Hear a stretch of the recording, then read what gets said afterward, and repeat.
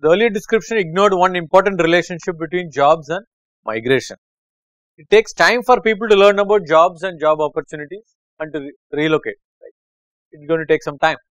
Further, people probably respond to average number of job openings city and not to short term increases or decreases in the job openings. Right? So that's what you are going to react to.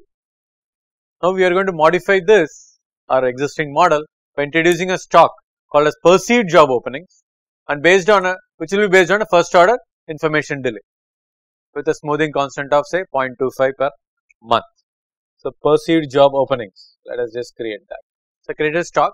As soon as create a stock, immediately add a flow, because stocks can only be changed through flow, else you will be too tempted to just put another variable and your system may not work the way you expect it to.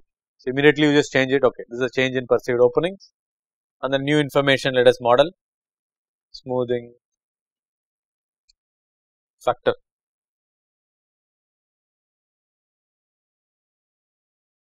Now, this perceived job openings reacts to the actual value of job openings, right. So here the reported value or the actual value will be the job opening itself. So this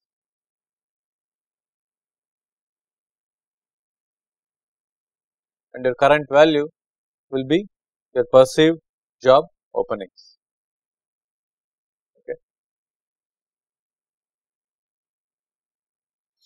And now instead of reacting to the job openings, they are going to react, migration reacts to perceived job openings. So I am going to click delete, delete is trash bin, then you click this arrow, click arrow, click perceived job openings, which feeds into migration. Now if you select your equation, dots are going to be in black. Let us say smoothing factor is 0.25 1 per month. Change in perceived values is both units are same, job openings minus perceived job openings multiplied by smoothing factor. Units is job, unit of job opening is job. So this has to be job per month. Oh, sorry, this should be job per month. Perceived job openings, let us keep it as 800. Sorry, job 800, and migration doesn't react to job openings, it reacts to perceived job openings. So the equation get updated into perceived job openings into people to job ratio divided by adjustment time.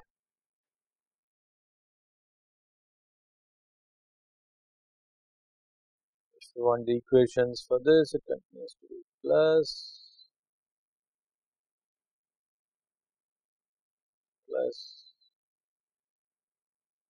minus plus.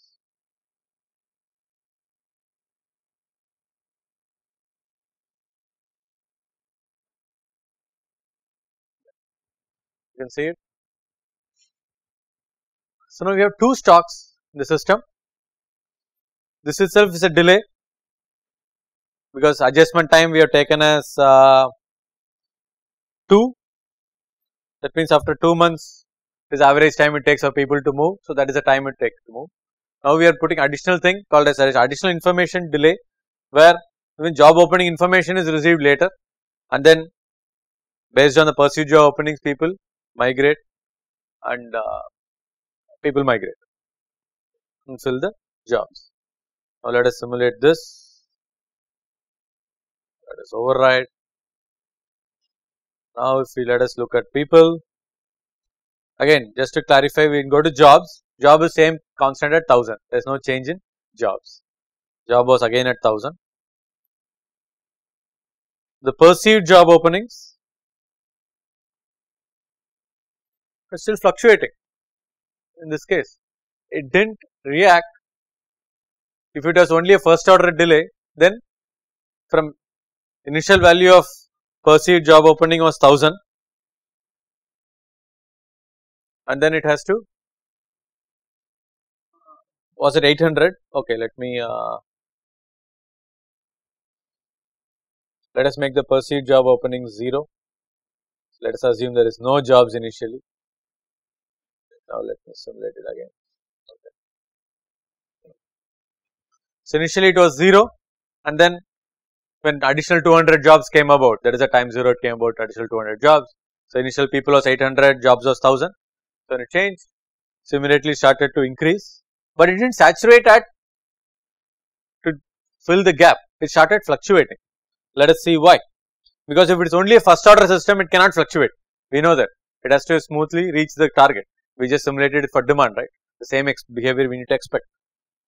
So the only variable which also can keep changing, can cause this behavior is not the jobs, but we are taking the difference between jobs and the people. There is second stock in the system. So let us see the behavior of that. Let me get all the output variables, jobs, people.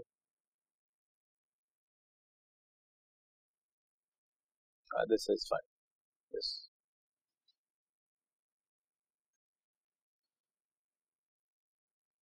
Oops.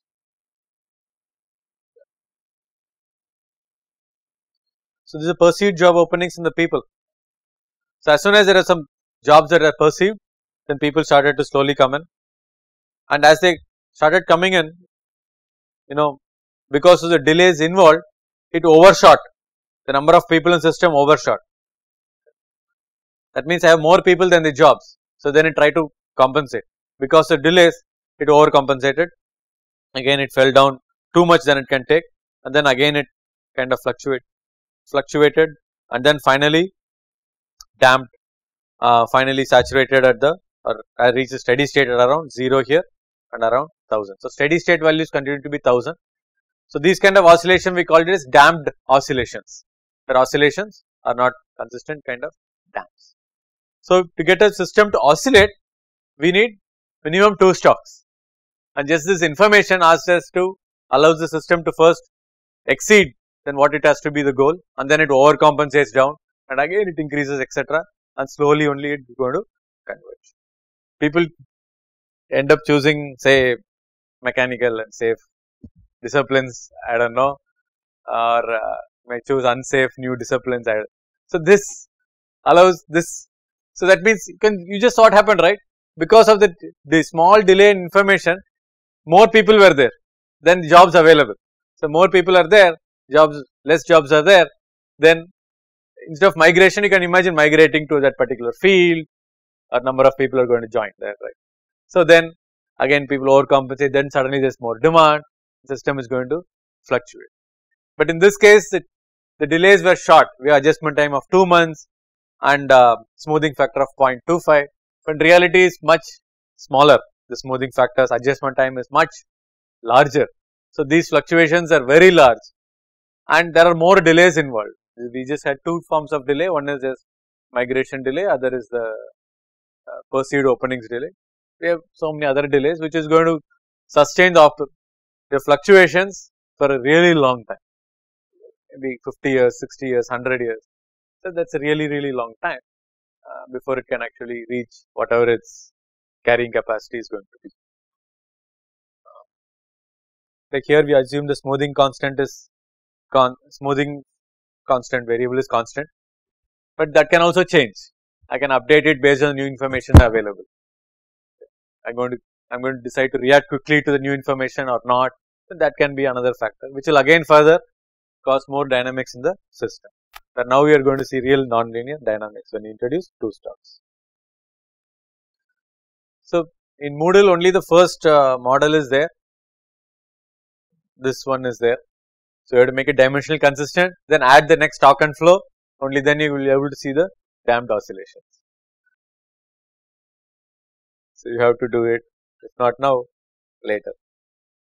Now higher order information delays, what does it mean and how do you model it? In first order delay, the beliefs change immediately on changes to input. In higher order delays, it takes time for the belief to change. It responds only after some delay. A simplest form of it is a pipeline information delay, where if you're only going to report a measurement delay or reporting delay where values are not changed, I'm just going to communicate it, then you can model it very similar to a pipeline material delay. So that the information is conveyed, there is no change in the information. let me just give example of the third order information delay. The third order information delay in material delay, what did we do? We had a first order material delay and we connected 3 in series to call it a third order material delay, right. In a similar concept, we will do a third order information delay where we will cascade 3 first order information delay.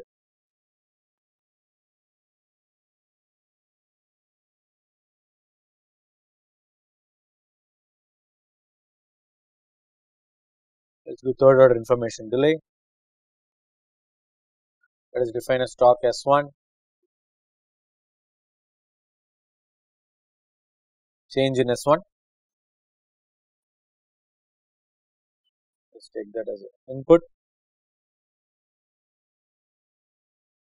and let us take a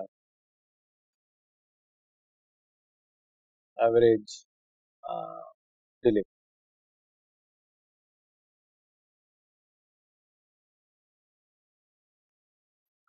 So this is the easiest, right? Whatever input changes, this is a first order delay, right?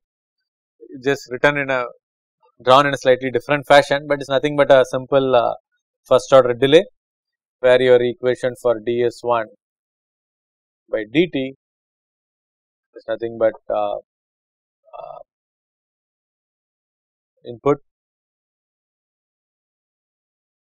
minus S1 divided by d by, let us make it d by 3. Third order delay, I am going to divide the total average delay into 3 equal compartments. So whatever input minus S1 is what I am changing. Now when I want to start drawing the second order and third order, what I am going to do is define another stock S2, call it as change in S2. Change in S2 is get affected by S2 and the information from S1.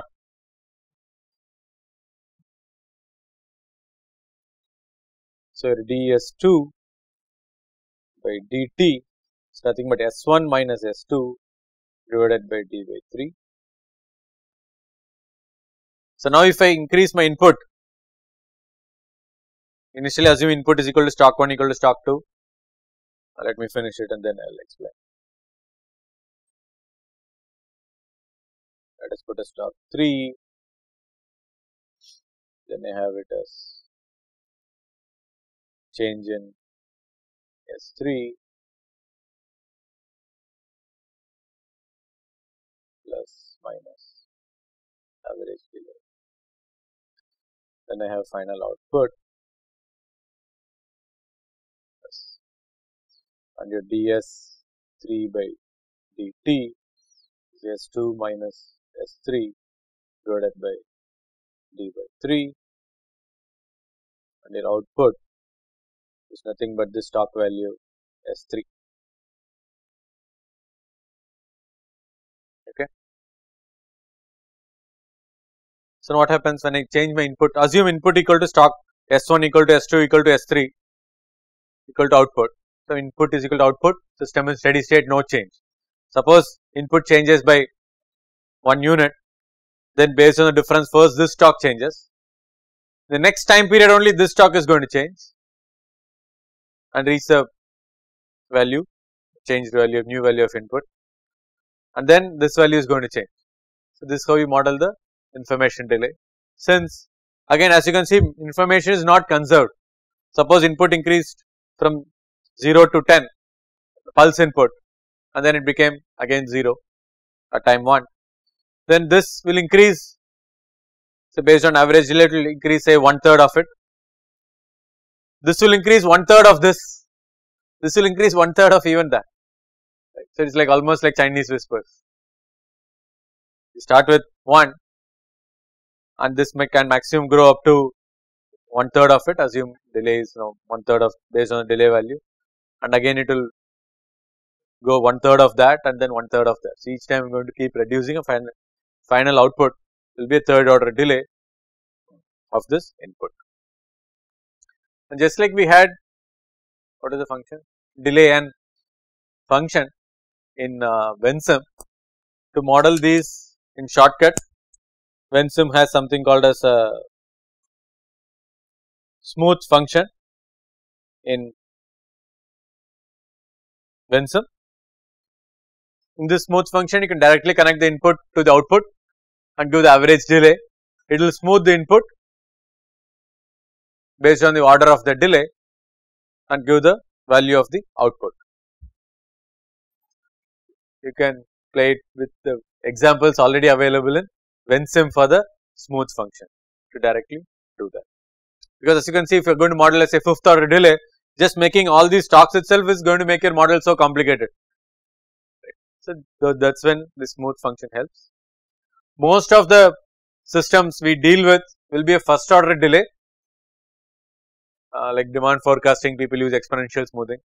Very few cases we explicitly go for second order delays and other higher orders, just because it's so difficult to comprehend once you start looking at higher order information delay. So it may be easier for us to explicitly model them, like we did in the previous example. We explicitly model change in the perceived value and change in the migration separately. It may be easier for us to model that. So there's some physical relation. So there's physical context to the model that we are building.